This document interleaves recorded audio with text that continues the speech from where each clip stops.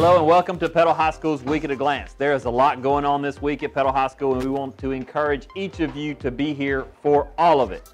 We want to wish the golf team good luck as they compete on Monday at West Jones. Our archery team will compete on Monday at home in their last match of the year against PCS. This will be senior night as well. Good luck to our archery team after a fantastic season. The 9th grade baseball team will be in action on Monday as we host Northeast Jones at home and then travel to Northeast Jones on Thursday. We want to wish them good luck. Our indoor percussion team has had a great season and is getting ready to travel to their national competition on Wednesday. We want to send them off right and invite everyone to come out and watch their send-off show on Monday at the PHS gym at 7. Good luck to the team as they compete in Ohio.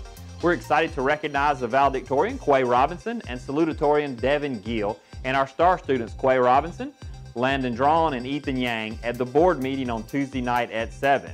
Jostens will be delivering senior invitations on Monday at lunch in the cafeteria. Show choir auditions will be on Monday, Tuesday, and Thursday in the PAC.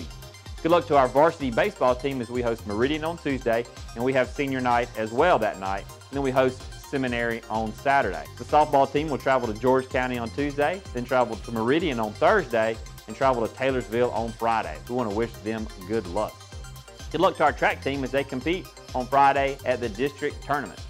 The ACT will be this Saturday at PHS, and we want to wish all of those students good luck. We know you will do your very best. We want to wish a happy birthday to Coach Corey Reynolds this week. We hope everyone has a fantastic week here at Petal High School.